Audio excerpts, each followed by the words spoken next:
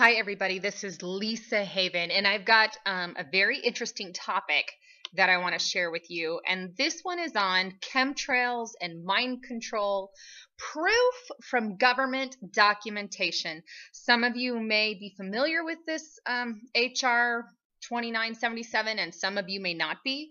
That being the case, I want to bring it to everybody's attention because I believe it's imperative.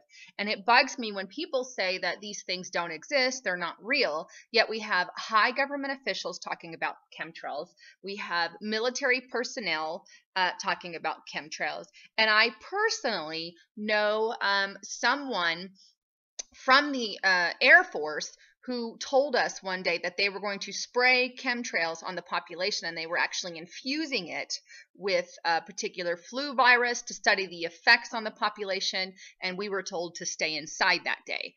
Whether or not you want to believe me, and that was coming from a friend who knew the man, but nonetheless, whether you want to believe me or not is completely up to you, but I am going to prove to you through the government's documentation that this is legit. Okay, so let me show you the link, because that's, I believe, important. Notice it's on a government website, fas.org, Congress, and this was in 2001 for House Resolution 2977. I am going to leave that link at the bottom for you because I believe it's imperative for you to check it out yourself. All right, so let's get into this. The reason this HR 2977 was put together was to preserve the cooperative, peaceful uses of space for the benefit of all humankind by permanently prohibiting the basing of weapon in space by the U.S. and to require the president to take action to adopt and implement a world treaty, New World Order, does that make sense? Anyway, banning space-based weapons. So they're trying to prevent any country, including ourselves, making a sort of world peace treaty in the name of space freedom, where no weapons are allowed to be formed in space. Okay, so that's what this HR 2977 is about.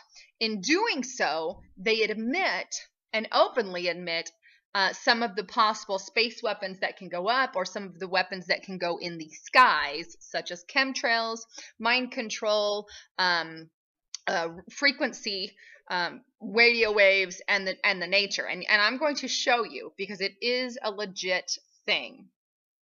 Now, the bill was introduced by Mr. Kucinich in 2001 of October 2nd, and it was referred to the Committee on Science.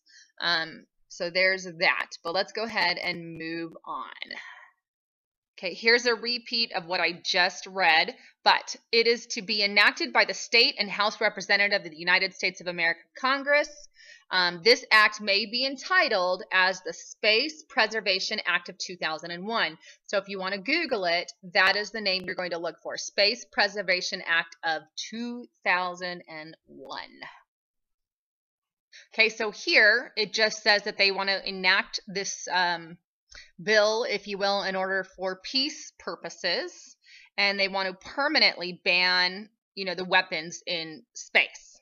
That's what that section's on. Okay, so here in Section 4, the President shall direct the United States representative to the UN and other international organizations to immediately work towards negotiating, adopting, and implementing a world agreement banning space-based weapons. Okay, so that just goes on, and it just reiterates what I told you the documentation was about.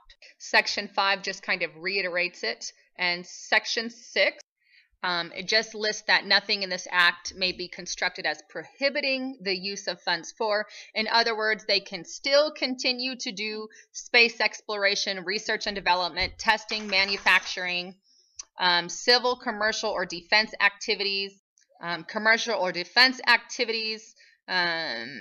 navigation, surveillance, and the like. So all this stuff is okay. Notice the word surveillance. They tell us that they don't monitor what you're doing from space, yet here it's listed as an acceptable act that may be done from space. Just something to think about. Are they admitting that they do surveillance from space? I would imagine that's a yes. And most of us know that that is the case. Let's go on to section 7. Okay, so it goes on to, define what space is. Space means anything above or greater than 60 kilometers above the surface of the Earth or any celestial body in space. So some of our air, and obviously space. The term weapon describes a device capable of the following. So here's what it's, the weapons that they want to ban, if you will. Damaging or destroying an object, those kinds of things, firing one or more projectiles, detonating one or more devices, directing a source of energy.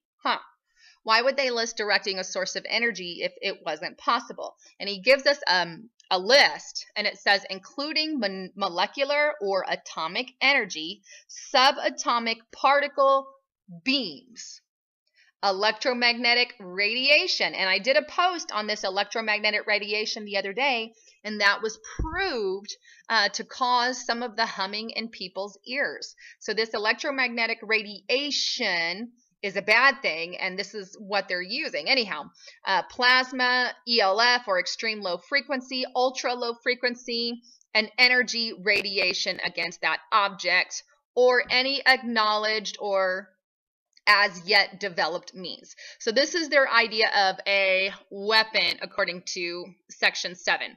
So they define space and they define weapon as all these things. The reason that they have to define weapon as these things is because they do indeed exist. This is them admitting that all these things right here actually are real. Okay, but let's go on. And it says anything that inflicts death or injury or destroys a person or the biological life, health, mental health, or physical and economical well-being of a person, that is also a type of weapon through the use of any means described in paragraph B. So let's go there now. Okay, through the use of land-based, sea-based, or space-based systems using radiation, electromagnetic, psychotronic, sonic, laser, or other energies directed at an individual person or targeted populations for the purpose of information war, mood management, or mind control of such persons of the populations. Okay, stop right there. In other words, if a weapon can be used for mind control, if a weapon can be a psychotronic weapon where they're controlling your feelings, your emotions, your things like that, then that would say that these weapons do indeed exist. Now, mind you, they're trying to quote unquote make a world treaty where they're not using these things, yet I believe they are, and under the radar, just like everything else they try to push. The USA doesn't want anybody to use it, but yet all those countries who would sign a treaty like this still continue to use these things on the population. But what upsets me is people don't think these things are real, yet here it is in a government document, House Resolution 2977, back in 2001 when this document was created, might I add, that they're admitting to weapons such as mind control, mood management. Okay, these are, you can change the mood of a crowd. These are the kind of things that I'm talking about. And I did a post about it the other day about psychotropic weapons, and I'll leave a link.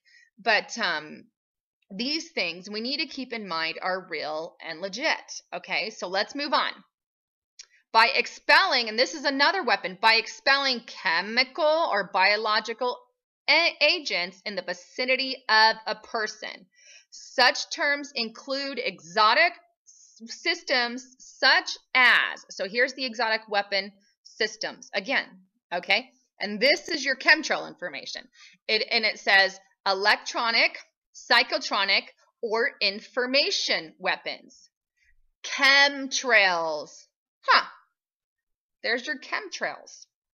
Here's another thing just to add to that, is they continue to shoot chemtrails in our sky, all while trying to promote this fake world treaty where they're not using it yet. I see chemtrails in my sky at least 20 times a month. That's what they're doing. And they're listing chemtrail under weapons. Why would they list a chemtrail under a weapon? You need to ask yourself that question. I mean, think about it. They list it as a weapon, but people think they're not emitting anything from it. Why would chemtrail be listed as a weapon? Why would it? You have to think about that. That's your 100% proof that chemtrails are being used as weapons, and they're putting stuff in the chemtrails that's making people sick or that's dumbing down the population, kind of like the fluoride in the water. Chemtrails is similar to that, and they've got aluminum and other things, mind you, but here it's listed as a weapon. And let me just go back up to show you it's listed under weapons. Let's find the subtitle, okay? So just deal with me while the thing looks funky, because I don't want to here, see definitions, okay? And here's definition of what? The term weapon. And this whole time we're under this weapon category. Here's one, okay? So excuse the screen, like I said. And here's section B of under weapons, because now we're talking about exotic weapons, okay? And we've got chemtrails. That's your proof. And if you want to be crazy and say, oh, that's not what they're proving, you can't do that with this. There's no way to rebuttal or fight against that. It's listed as a weapon, therefore, we can assume it is being used as a weapon. Although they're trying to stop it worldwide, which is a bunch of, I think, false lies. Anyway, so let's go on, because this is just going to upset me. High altitude, ultra low frequency weapon systems.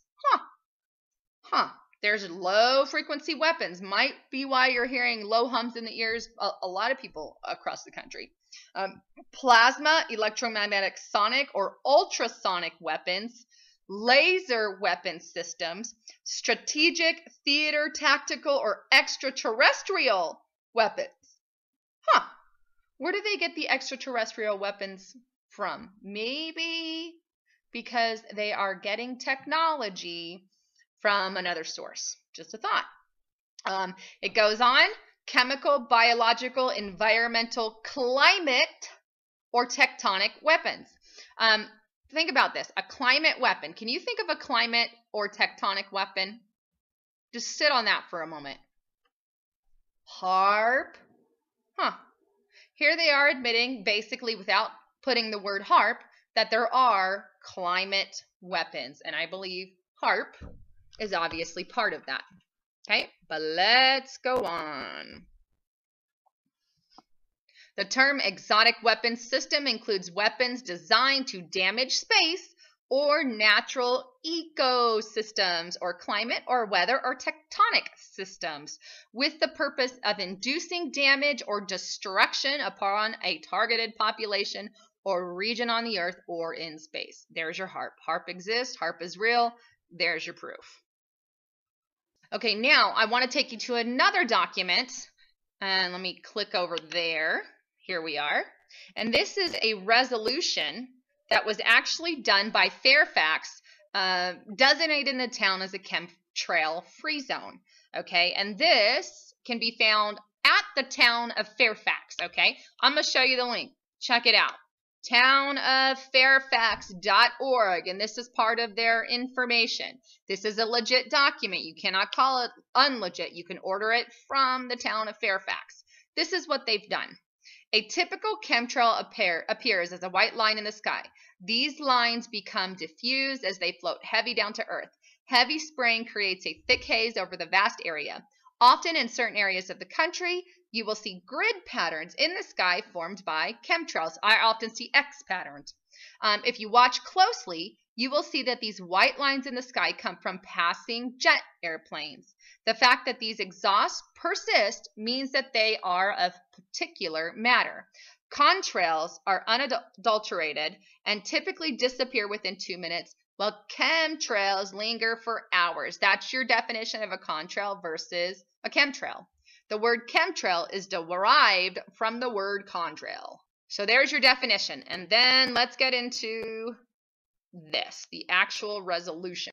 Okay, the people of the town of Fairfax recognize that geoengineering engineers, okay, are spraying matter from jet planes, an activity which produces what are commonly referred to as chemtrails.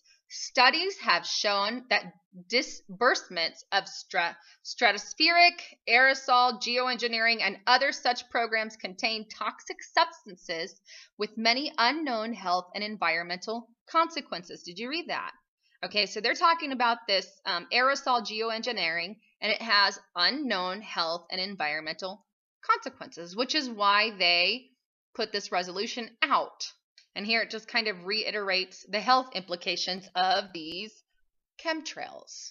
All right. And here they declared Fairfax to be a chemtrail free zone. I don't know about you, but I kind of want to move to Fairfax after this. I wish mine would do the same. Anyhow, there is that information for you, and I'm going to leave a document. So that being said, hopefully this is the proof some people needed. If not, God help you, because you are a long way from where you need to be. There's countless of other information and documentation. I can go 5 hours with proof on chemtrails alone, and probably another 5 hours with proof on mind control information. But if I show it to you in pieces and in parts, at least you get the general gist. Anyhow, this is Lisa Haven signing off.